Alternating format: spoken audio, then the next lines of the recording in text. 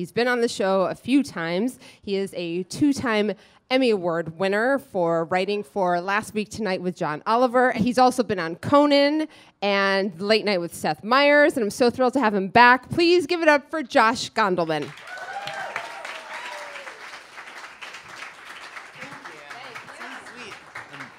So here's my story. I have been married for just over 1 year, which is very exciting for me. Thank you. Thank you. I want this to be a lovely story. But I have to start by saying 1 year into marriage, I will tell you about the hardest part first. And the hardest part of being married for 1 year is I still haven't figured out how to invite one friend to hang out with me and my wife without sounding like I'm proposing a threesome. I just haven't mastered it. I screw it up every time. And I always realize it at the same point in the conversation. I'll just be talking to a friend like, yeah, totally, we're on for tonight. But, you know, it's Saturday. The bars are going to be packed. Who needs it? Why don't you just come over to our place? We'll hang out on the couch, have a couple glasses of wine, see where the evening takes us. You know what I'm hearing myself, and we got to delete each other's numbers because... Or I could invite 6 more people over, or we could have sex. I think those are the only options we've got. But what I really want to talk to you guys about tonight, I'm here to tell you about the second best moment of my wedding, which is, it's a weird thing to say, but the best part of the wedding was not a good story. The best moment was my wife and I found a quiet place after the ceremony where nobody else was around. We were so many friends and family swirling around. We found just a quiet place where we could be alone, and we whispered to one another our social security numbers. Just traditional Jewish wedding. Just you break a glass, you whisper the social security numbers, l'chaim, raise a chair, and it's the whole thing. That's the best part. It was immensely personal and touching and beautiful. The second best part of my wedding, that's the stuff.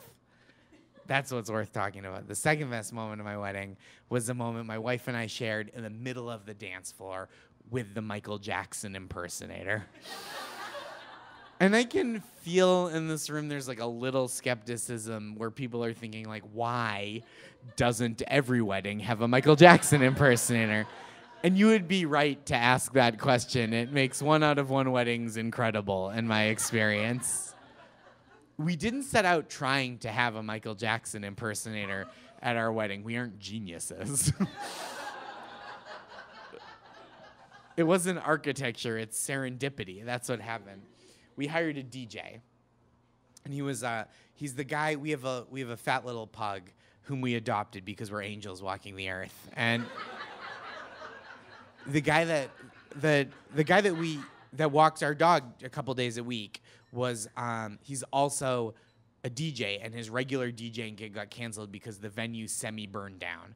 So he was needing DJ semi. It didn't burn all the way down. Like it was still a thing, but the inside was burned down. Like we all know people like that.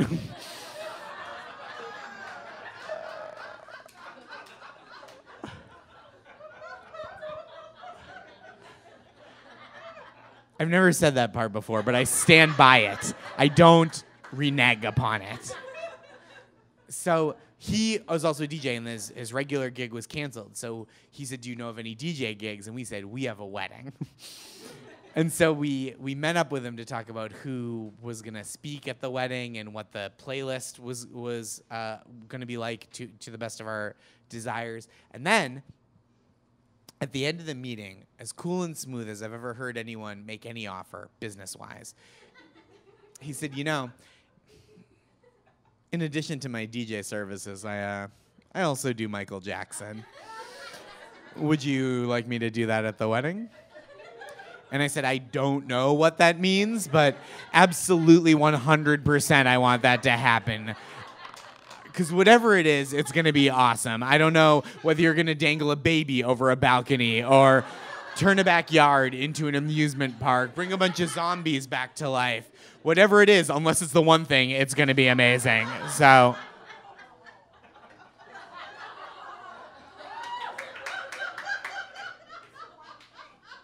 Just one thing.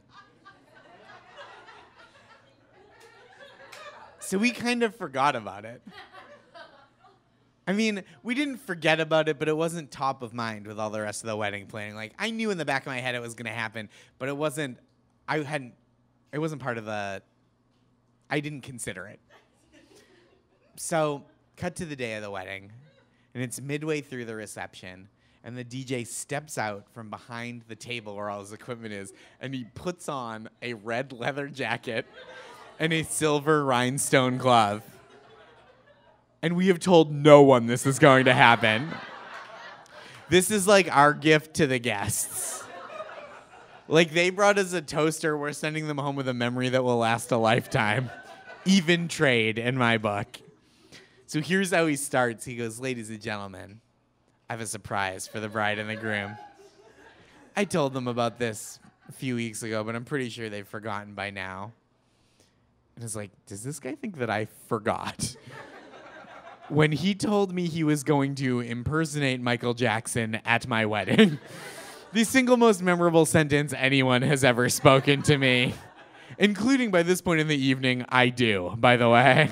It's a sentence that's been haunting my dreams for the last month, and he thought it had just floated out of my brain. So he's positioned my friend Will behind the DJ table, which I think entitles me to a slight rebate on his DJ services, which is a complaint for the Yelp review, not you fine people. But he says, "Will, hit it." Will hits it.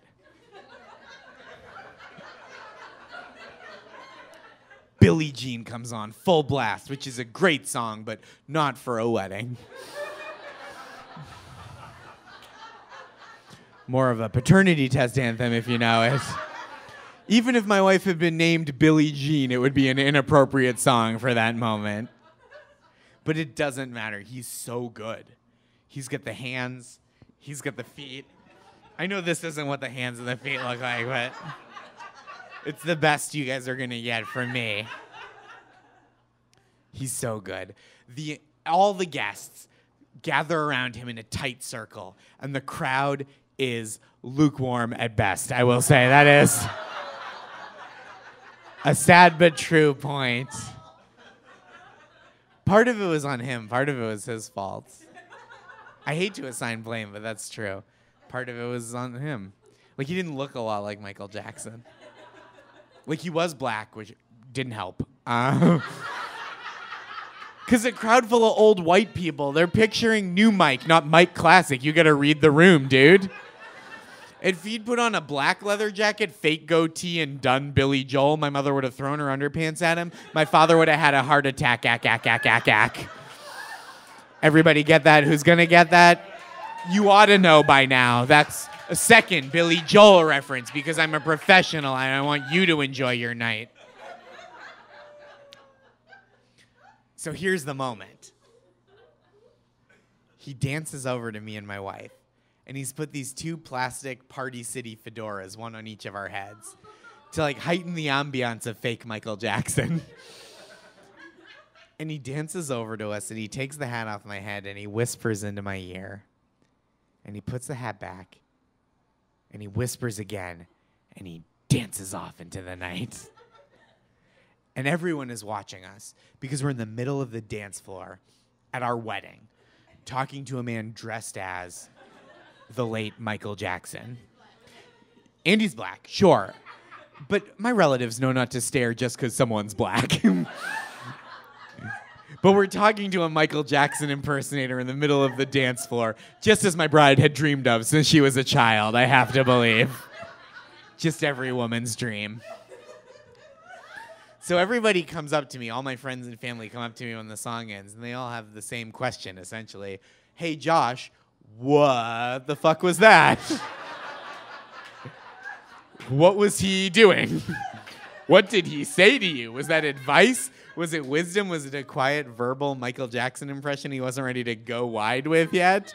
Just like, come here. Jamal. Was that what it was? It was not. This is what he said to me, honest to goodness. He dances over to us. He takes the hat off my head. He whispers into my ear, The hat lights up. Wow. He hits the button on the hat 4, 5, 6 times. The hat does not light up. He puts the hat back on my head, whispers, "The hat used to light up," and then moonwalks across the entire room. And that was the second best moment of my wedding. So it was a pretty good wedding. Thank you guys so much. Back to your host. Have a great night. Bye.